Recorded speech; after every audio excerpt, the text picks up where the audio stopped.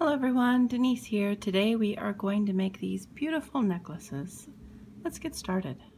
So the materials that we will need to make this necklace, one or the other, the actual necklace is the same, it's just the charms that are different on these. We will need some, I used worsted weight for yarn. This is ZZ Twist by lionbrand.com. I bought this online before it was available in stores, and I had a review video on that if you would like to see that. So this yarn, you only need just a small amount. This skein of yarn is 246 yards or 225 meters. It is a medium worsted weight 4. The recommended hook size is a J. However, for this project we are going to use an H hook. The reason I use an H hook is because the stitches get a little sloppy with the J hook, and you don't want sloppy stitches when you're doing jewelry. So it's just a minimal amount of this yarn. This color is gray, and this other color here is, it is called cranberry. Same exact yarn, just a different color. Then we will need some charms. If you want, you do not have to have charms. You could just place a bead here if you just wanted a bead, like say just a simplistic type look, you could just do a bead there. Okay, and these I bought online. It's been quite a while since I bought those. I will try to find the links for those charms. This charm actually reminded me of the tree on Game of Thrones, so I believe that that charm is called possibly the Tree of Life. Not sure. This is just a vines with flowers on it. I just thought they were really pretty and would make nice necklace pieces. The closures we are going to use, I'm going to make the silver one today, but for this one I would use this closure, and that is something I bought at Walmart. This you would attach to one side, and then this you would attach to the other side of your necklace, and then this just hooks in. Very easy, easy to do by yourself as well. This one that I'm going to use on the silver one is what they call a toggle closure.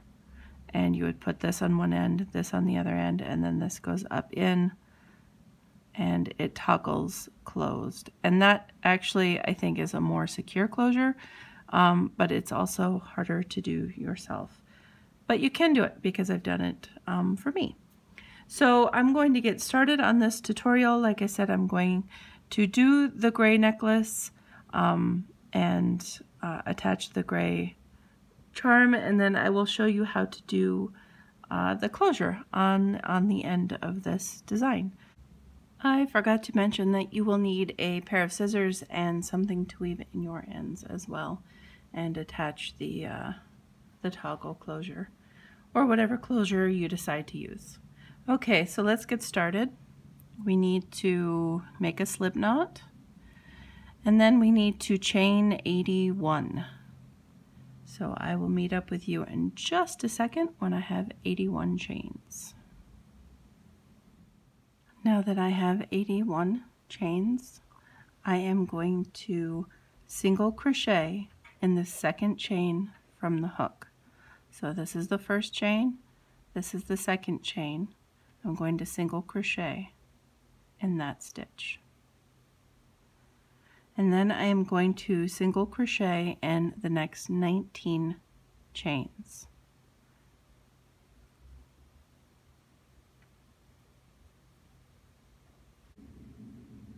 Once I have those 19 single crochets, now I'm going to do a half double crochet in the next 3 stitches. So 1 half double crochet in the stitch, 1 half double crochet in this stitch, and then a half double crochet in the next stitch. Okay, so after those 3 half double crochets, we are going to do 16 double crochets. So each one of the next 16 chains is going to get a double crochet in it.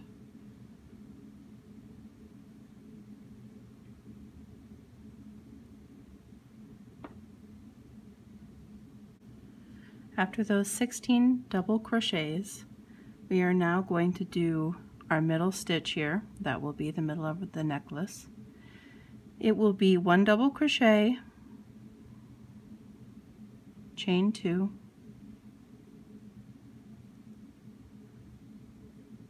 and a double crochet in the same stitch. See, it's just a small little V stitch.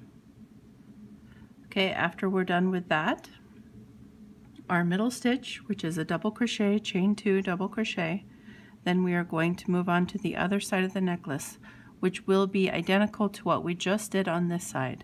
So we need to do 16 double crochets. Okay, so we have 16 double crochets. Now to match the other side, we will need to do 3 half double crochets. So 1 half double crochet in the next 3 stitches. 1, 2, and 3. Then we are going to do 20 single crochets. So in the next 20 chains, we will do 20 single crochets. Now we have the first row done. And it should look a little something like this. Just a really large V. Okay, so now we are going to go on to row 2. So for row 2, we are going to chain 1, and we are going to turn, and we are going to put a single crochet in the same stitch right here that we just did our chain 1. And in the next 19 stitches.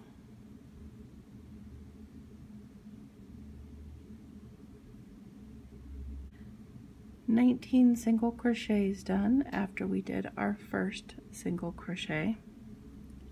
Then we are going to do a half double crochet in the next 3 stitches. Now if this sounds familiar, it should.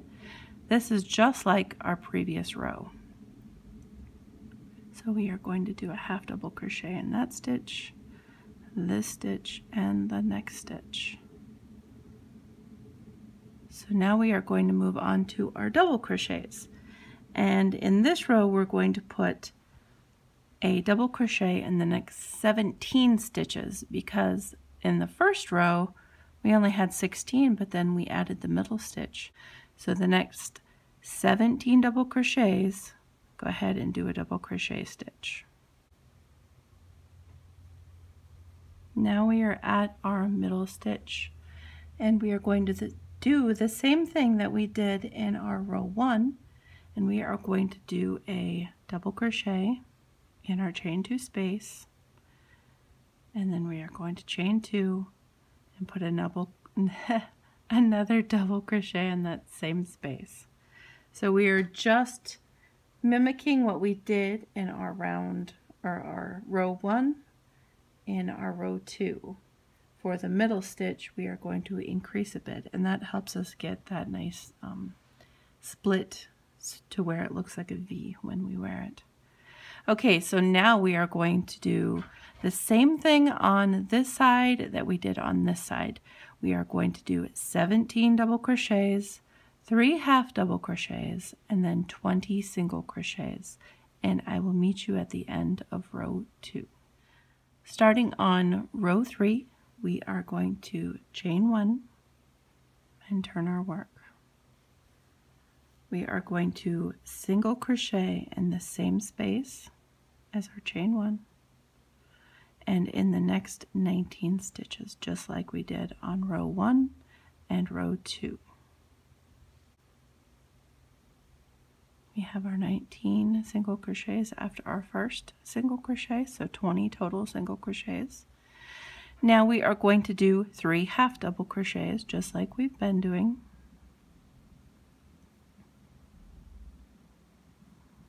And now we are going to do 18 double crochets in the next 18 stitches.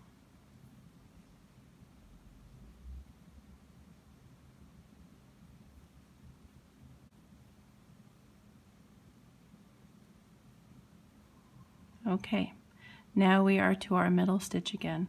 we are going to double crochet into that middle chain 2 space, and then we are going to chain 1, and then we are going to get our charm. Now you need to hold your chain here that you just made, and I'm going to get the charm,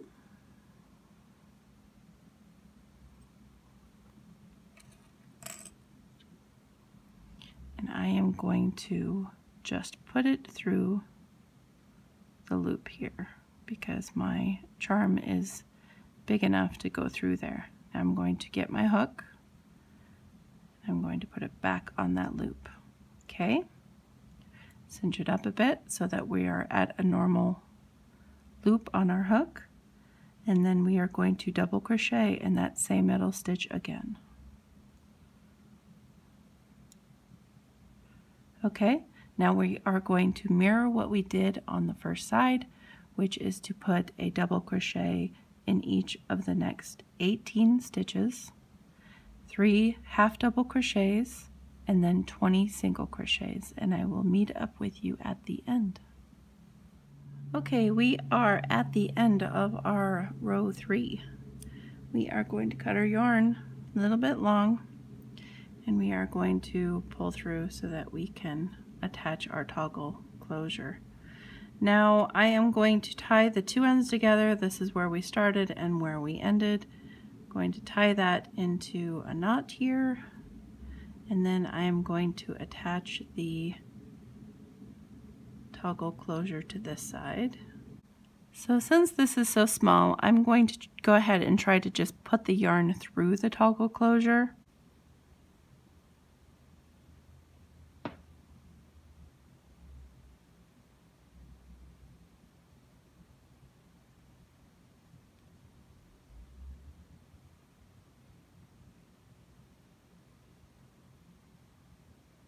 Wow, I got it. Okay, so I am going to tie a knot to secure it on this end, and then you would just weave your end in normal. Weave it in normal so that your tails aren't showing. You would just go ahead and weave it up in. And then the other side you will need a piece of yarn for, since this end does not have any ends. So we just need a piece of yarn, and we need to take our, you could do the needle, of course, or you could do like just what I did and push it, go ahead and push it through the closure itself. I don't know if this needle actually goes through the closure. Aha, it does. Okay. So then we need to attach this to the end of the yarn, and what I'm going to do is I'm going to attach it to one corner like that. Then I'm going to put the hook in the other corner. This will kind of mimic what we did on the other side. See how that's going? Then if we go ahead and do a tie at this end. Good knot to keep it secure, not like it's going to get yanked on while it's on your neck. And then you would go ahead and weave in your ends on that end too. So I'm going to weave in the ends really quick and meet up with you. So to close this toggle closure, you slide the bar in like this, you pull up a little bit, and there you have it. That's a toggle closure. You can find these at Walmart, Joann, Michael's, Hobby Lobby. You can find them anywhere. They will be in the jewelry section. So I hope you enjoyed this tutorial, and I have a surprise for you guys. One winner will receive 2 skeins of the yarn, the charms, and the toggle closures. If you leave a comment below and you're a subscriber, and if you tell me if you've ever made crochet jewelry before, I will choose a winner on May 30th. So thank you guys so much for watching. I appreciate each and every one of you. Until next time, guys, bye.